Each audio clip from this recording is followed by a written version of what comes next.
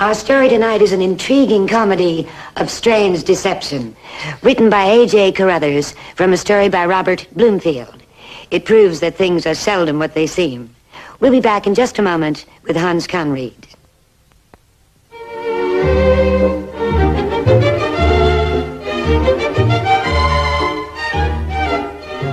This is Wainwright, a typical American college.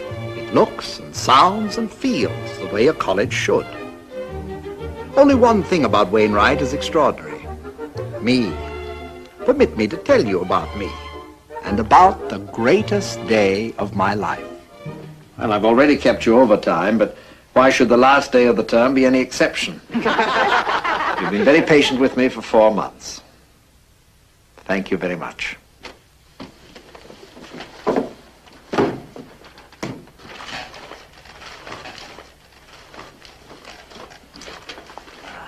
Dr. Brent?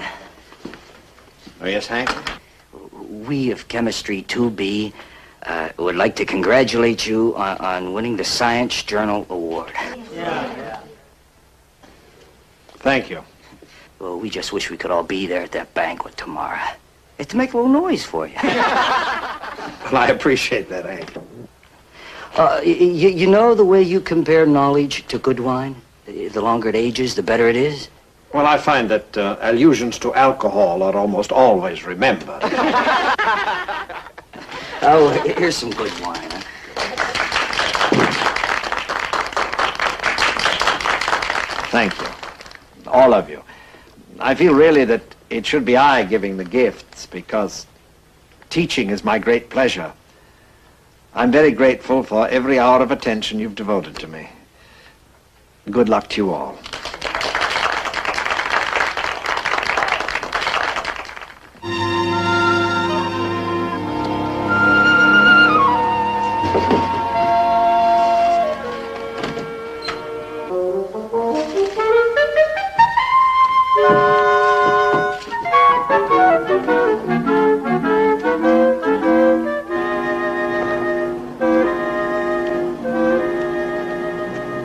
Sorry I'm late. I couldn't help being a little late. I wasn't going to say a word about it.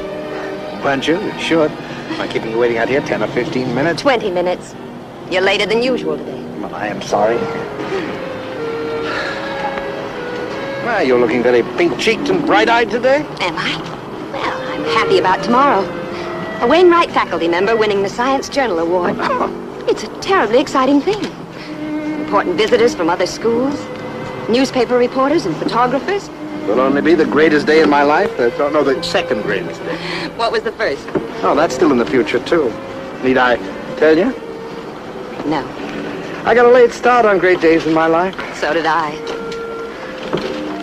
Why do you still keep putting it off? I don't know. Because I got such a late start, I'm still a little frightened, I guess. Oh, not of you. Of myself. It's odd. I'm not afraid of you. I decided to be a spinster, you know. It was a realistic, practical decision that I made on my 30th birthday. Well, I hoped I'd given you reason to change your mind. Oh, you have. I don't know what I'd do if you were to go out of my life now. I'd be so terribly lonely. I never was before because I didn't know any better. Now. Well, still you hold back. Such a big change for me, David. I need time.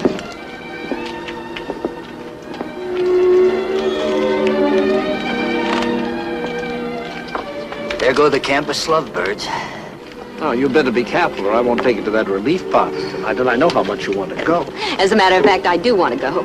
I've never been to a student party before. A real student party. They never invited the ghost. Oh, the ghost. That was the only name I knew for the president's daughter and the head librarian for the longest time. But I found you to be very much of flesh and blood. I found that, too. What time shall I call for you? Is 8 all right? Oh, it's too far away. 7:30 then. And that's the best I can do.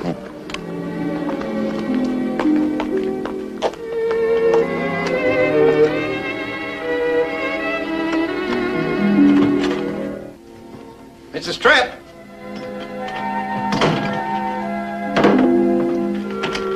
Mrs. Tripp! Your housekeeper's gone to the grocery.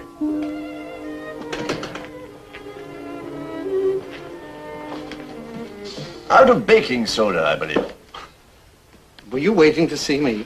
If you're the Professor David Brent who had an article published in the Science Journal last month, I am. then you are the one I want to see. What can I do for you? You can give me back what you stole from me. My name, my reputation. I'm afraid I don't know quite what you're talking about. Oh, come, mister, whatever your name is. I'm Professor David Brent. Have been for the past 73 years. Now sit down, stop beating around the bush. You have some sort of credential, I suppose. If you're determined to waste time, after 73 years, one collects quite a few things with one's name on it, you know. Never mind. Oh, that's better. When did you find out about me? I'll ask the questions. How did you think you'd get away with it?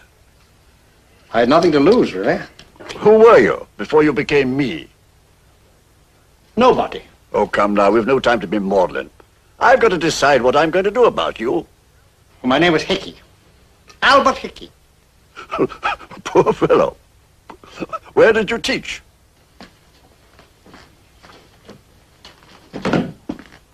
We were both on the staff at Winston. You were on the Winston faculty. I don't remember you. Well, no, you wouldn't. I was a janitor. Janitor? In charge of the second and third floors of Creighton Hall. I told you I had nothing to lose. So I see. Whatever possessed you to masquerade as a teacher, a biochemist? It was an accident, really. An accident? Professor, how would you like a drink? Oh, I'd like one very much. Unfortunately, it's forbidden. Doctor's orders. I'm sorry. Not so sorry as I am. Old age is a disaster. Would you mind very much if I indulge? Not at all. I will have a glass of water, if you'll be so kind. So it's finally come. I've had to expect this moment, of course. I thought many times what I do. And through the years, my attitude has undergone a tremendous change. At first, I thought I'd run for it. Let you in the front door and go out the back. Very shallow thinking, it seems to me. You see, I'm not doing it. And then I went through a period when I thought I should defy you. Insist that I was indeed David Brent, and you were the imposter. But I gave that up, too. What's your latest plan of procedure, may I ask? Realism. I'll state my case and endeavor to convince you that I deserve to be Professor David Brent, and that you do wrong in attempting to interfere with a good and useful life. You have a fat chance. That's my best one, nevertheless. Now, you're a reasonable man, aren't you? Oh, you needn't answer that. You wouldn't be here if you weren't. You would have gone to the president of the college or some scientific organization. I trust you haven't done anything of that sort. Oh, I must confess, I was too curious to bypass you. Ah. Well, then, allow me to satisfy your curiosity. You were a janitor at Winston? Yes. And several months after you retired, I came across some old records and papers. Upon making inquiry, I learned that you'd gone off to the Orient, presumably to stay. So I decided to make use of my discovery. I decided to become Professor Brent. You just decided. Well, I'd always had a flair for science. A janitor with a flair for science becomes a professor in a respected college. Something more than a flair, actually, a talent. Oh, now it's talent. But I was first and foremost a student of science. I spent hours in the library every day, researching my favorite subject, biochemistry. It was my whole life. And then suddenly one day, like a gift from heaven, came this chance about which I'd always dreamed. A chance to become a professor. A chance to be recognized, listened to. So you use my name and my credentials to apply for a position? At a rather obscure college on the West Coast. All colleges on the West Coast are rather obscure. My application was accepted. Naturally. I'm sure they were overjoyed to have you. Or me, rather. And I got along very well there. I had some articles published. Then about a year ago, I was offered this post here at Wainwright. The thing snowballed. Snowballed? My formal education, Professor, ended with the 9th grade. But I'm a born teacher. If you could only hear me lecture, read some of my articles. I read one. The one that brought me here. Well? It was interesting. Interesting? It was quite good. You know, you chose your field wisely. Biochemistry is a science with comparatively few rules. Well, surely you're not going to belittle my accomplishments, Professor. The name is yours, but the work is mine, and the work is good. It's fair. Good. Here is my last article. Read it and you tell me if you don't think it's good. I didn't come here as a teacher to judge your work. Well, I deserve the place I've made for myself in science. I've worked hard, I've made a contribution, and I deserve it. No, sir, you do not. Science is a search for truth. Its keystone is integrity. The scientist scorns shortcuts and fakery. You're no scientist, you're a charlatan. Talented may be, but a fraud. A fraud? Why? Because I have no degree?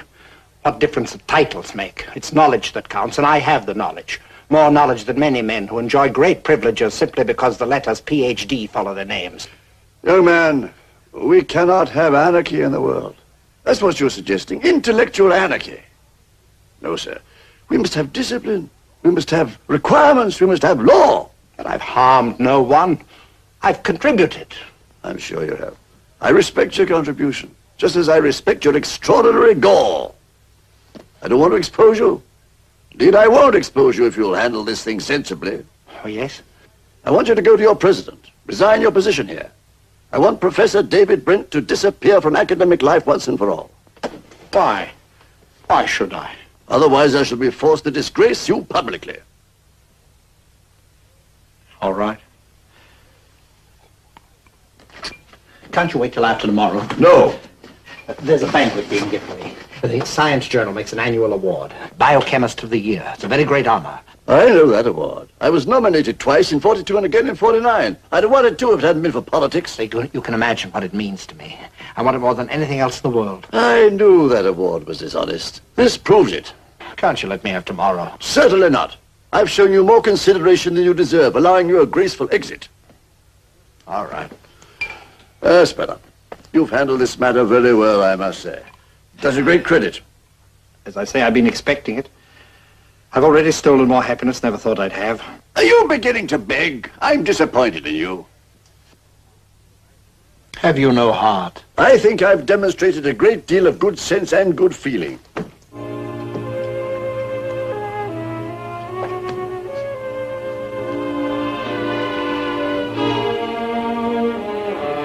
Do you mind if I ask you a few questions now? What sort of questions?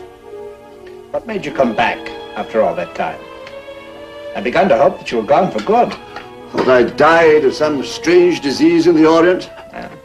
One can always hope. No such luck. If anything, Chinese cooking and herbs have prolonged my life. Found your Shangri-La, have you? Well, doesn't your family worry? Are you wandering off to the four corners of the world like that at your age? Haven't got any family. Well, none at all. Not a soul in the world. Come now, Mr. Hickey.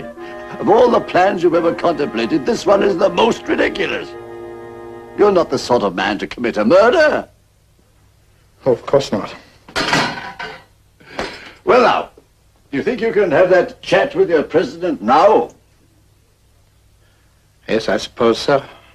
Dr. Miller lives just next door. And I'll try not to be long.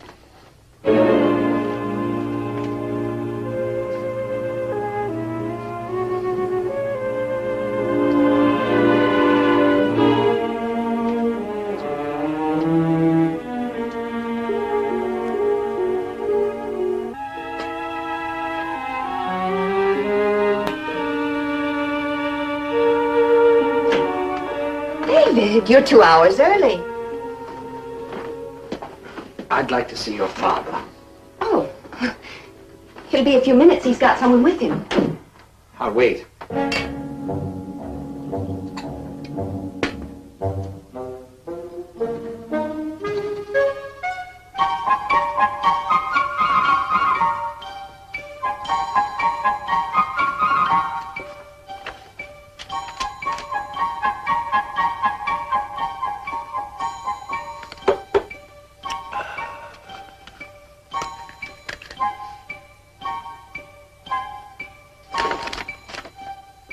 Something wrong, David? No. I don't believe you. As a matter of fact, there is something wrong. Would you like to tell me? Oh, it doesn't concern you, Lorraine. Everything about you concerns me, David. I'm sorry, Lorraine. Actually, it does concern you. It concerns you very much. Then tell me. Well, Lorraine, what I mean is that a man isn't always what he seems. I mean, This is a very complicated world, full of mendacity. And it's difficult to be immune. You're dodging. Yes, I guess I am. Do you think your father will be long? I don't know. Dean Clemson is with him. They're probably talking about the banquet. Oh, yes, the banquet. David, I've never seen you so nervous. Yes, well, perhaps that's because I never have been so nervous. Lorraine, when you want something very much, and you think you deserve it, but still you can't seem to get it because one of the way things are. Yes? What should you do about it? Could you be a little more specific? Well, it's like us. Now, I want very much to marry you. Perhaps I don't have the right, but that doesn't stop me from still wanting to and trying to persuade you. I've tried to explain my hesitation isn't because of you. I want to marry you. But supposing things weren't what they seem. Supposing there weren't going to be any banquet tomorrow. You don't have to prove yourself to me. I've been selfish. I know that. Terribly selfish. I'm ashamed of it. I cling to my old fears, my old confusions. No, honestly, Lorraine. David, I'm not going to do it anymore. I'll marry you whenever you want me to. But I don't mean that. I'm just trying to offer an example. I'm trying to point... What did you say? I'll marry you whenever you want. Tomorrow, even. Shall we make it your first and second greatest day all at once?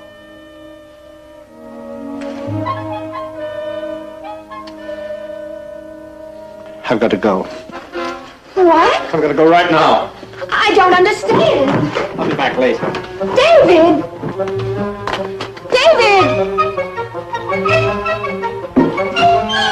Dr. Brent, I can't do it. I won't do it. I won't let you take tomorrow away from me.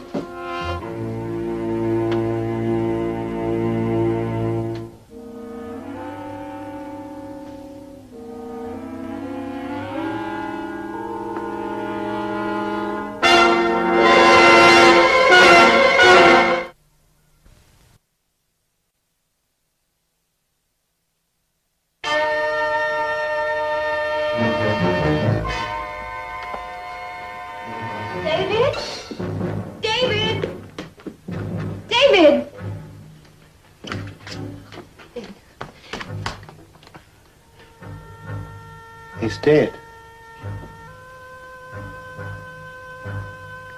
Who is it? Who is it, David? David Brent.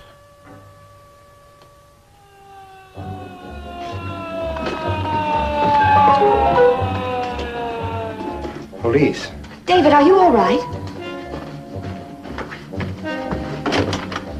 We just got a call from switchboard. The operator said, say, aren't you Professor Brent? Yes, I am. Oh, she said Professor Brent was having a heart attack. Yes, well, she was right. At least she wasn't wrong. But it wasn't I. No, it was him. I mean, he. Oh, well, I brought the oxygen. I'm afraid it's too late for that. Oh?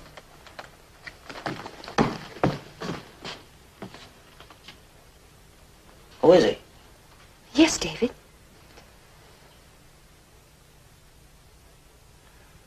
Professor David Brent. My father. Oh, David.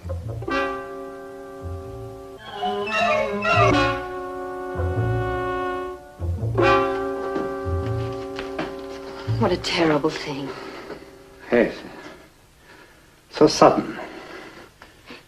Come and sit down and try to relax for a minute. If you don't mind, Lorraine, I think I'd like a bracer.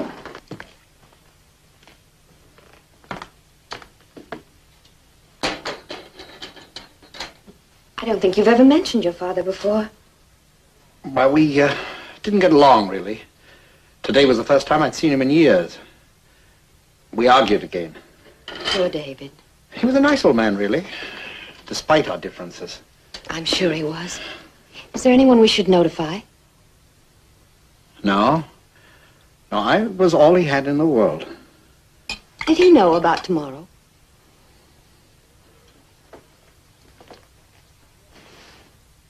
Oh, yes. Yes, of course he did. How sad that he won't be there to share your honor. Yes, isn't it? David, You mustn't feel guilty. Well, why should I? Because you argued with him. No, I won't feel guilty. Oh, good. I'm sure he wouldn't want you to. There may have been trouble between you, but you are his son and you'll be carrying on his name. Lorraine, would you mind very much leaving me alone for a little while? I've got some thinking to do. Nothing morbid. Nothing morbid. All right. Call me if you need me. All right.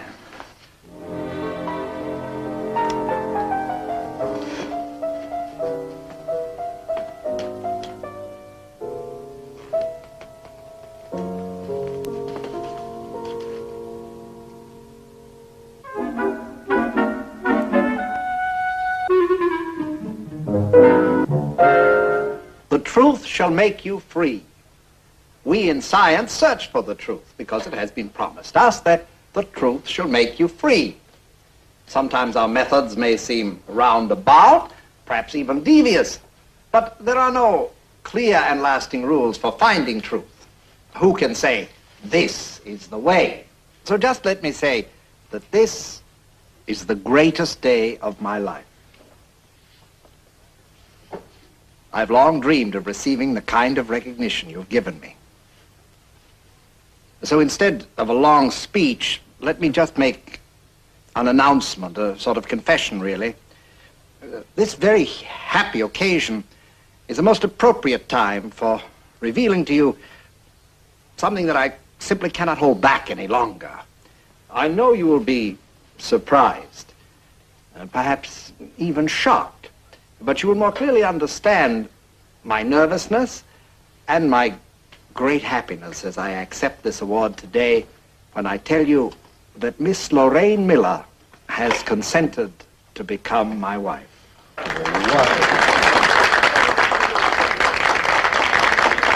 So you see, I don't exaggerate when I say this is my greatest day.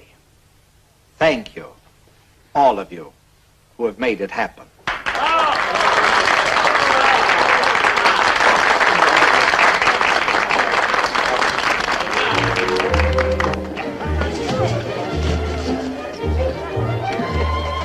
I had everything. The honor, the glory, the girl. It was delicious. But wait, the story isn't over. I gave it all up. That's right. The very next day I told the truth about myself. Because, as you must surely know by now, I am indeed an extraordinary man.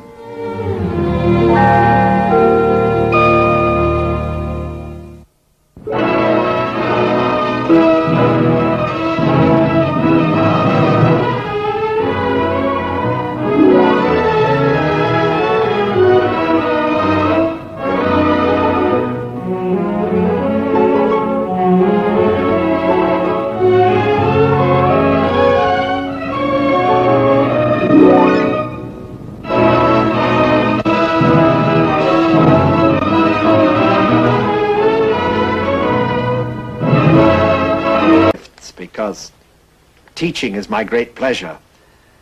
I'm very grateful for every hour of attention you've devoted to me. Good luck to you all.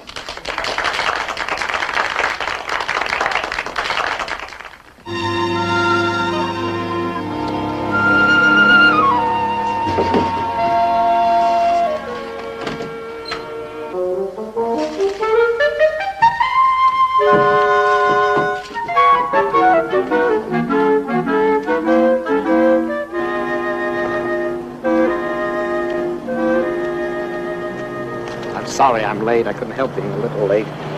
I wasn't going to say a word about it. Weren't you? You should. By keeping you waiting out here 10 or 15 minutes. 20 minutes. You're later than usual today. Well, I am sorry. Well, you're looking very pink-cheeked and bright-eyed today. Am I? Well, I'm happy about tomorrow. A Wainwright faculty member winning the Science Journal Award. It's a terribly exciting thing. Important visitors from other schools. Newspaper reporters and photographers. Will only be the greatest day in my life. No, the second greatest day. What was the first? Oh, that's still in the future, too. Need I tell you? No. I got a late start on great days in my life. So did I. Why do you still keep putting it off? I don't know. Because I got such a late start. I'm still a little frightened, I guess. Oh, not of you, of myself. It's odd. I'm not afraid of you. I decided to be a spinster, you know. It was a realistic, practical decision that I made on my 30th birthday. Well, I hoped I'd given you reason to change your mind. Oh, you have. I don't know what I'd do if you were to go out of my life now. I'd be so terribly lonely. I never was before because I didn't know any better. Now. Well, still you hold back. Such a big change for me, David. I need time.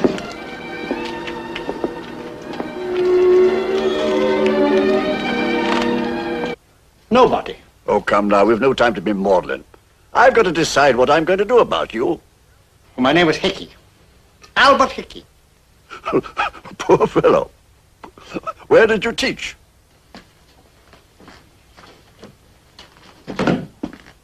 We were both on the staff at Winston. You were on the Winston faculty. I don't remember you. Well, no, you wouldn't. I was a janitor. Janitor? In charge of the second and third floors of Creighton Hall. I told you I had nothing to lose. So I see. Whatever possessed you to masquerade as a teacher, a biochemist? It was an accident, really. An accident? Professor, how would you like a drink? Oh, I'd like one very much. Unfortunately, it's forbidden. Doctor's orders. I'm sorry. Not so sorry as I am.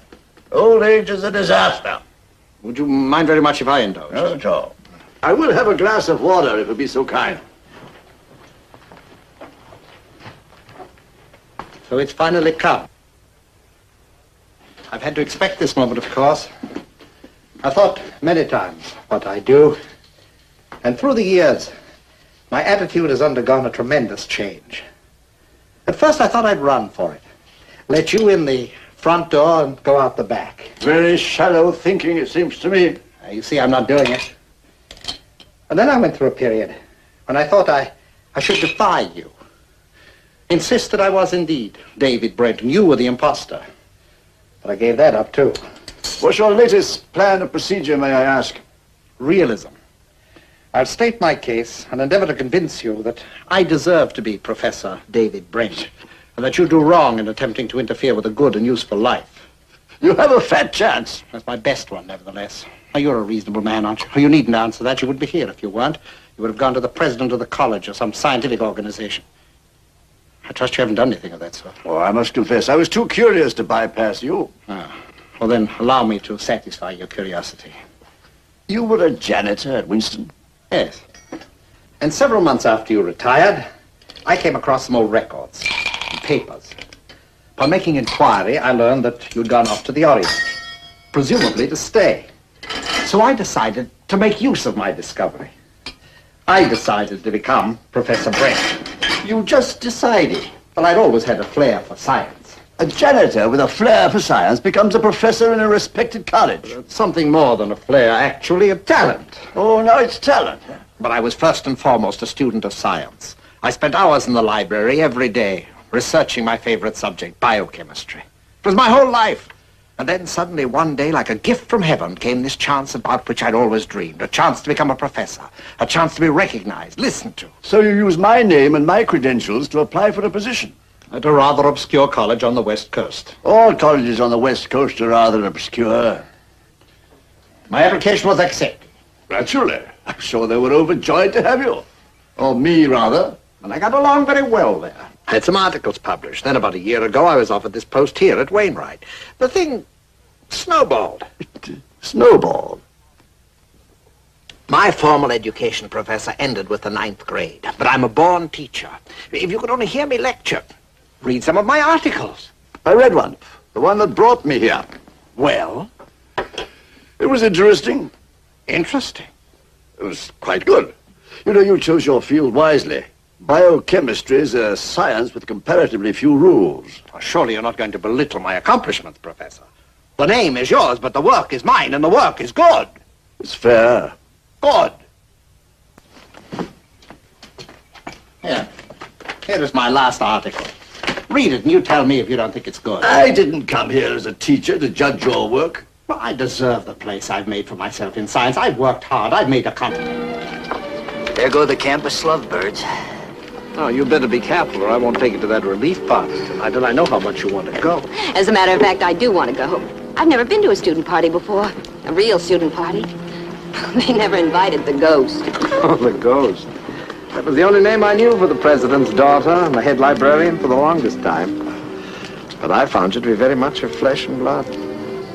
I found that, too. What time shall I call for you? Is 8 all right? Oh, it's too far away. 7:30, then. And that's the best I can do.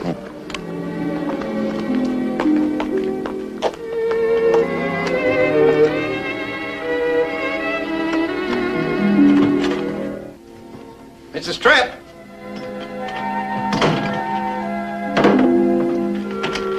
Mrs. Tripp! Your housekeeper's gone to the grocery.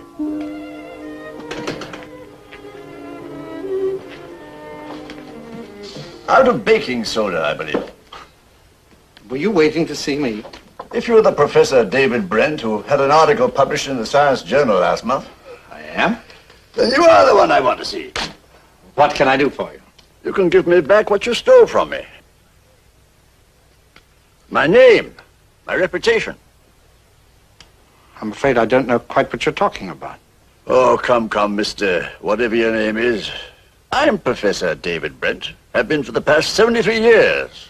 Now sit down, stop beating around the bush. You have some sort of credential, I suppose. If you're determined to waste time, after 73 years, one collects quite a few things with one's name on it, you know. Never mind. Oh, that's better. When did you find out about me? I'll ask the questions. How did you think you'd get away with it? I had nothing to lose, really.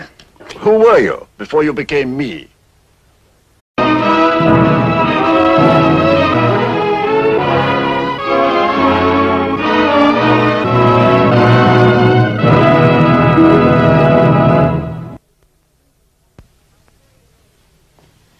Our story tonight is an intriguing comedy of strange deception, written by A.J. Carruthers from a story by Robert Bloomfield.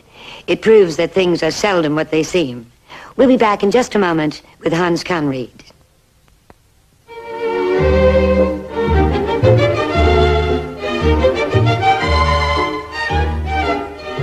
This is Wainwright, a typical American college.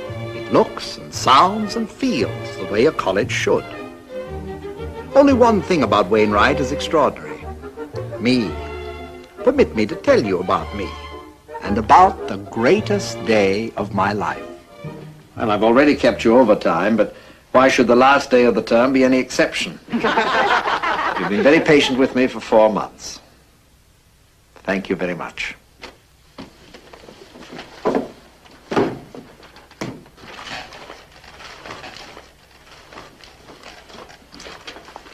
Hey, Dr. Brent? Oh, yes, Hank? We of Chemistry 2B would like to congratulate you on winning the Science Journal Award. Thank you.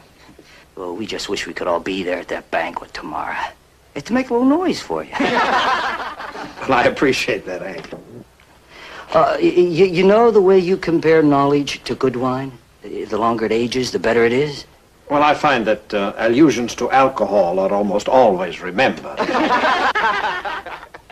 Oh, here's some good wine, huh?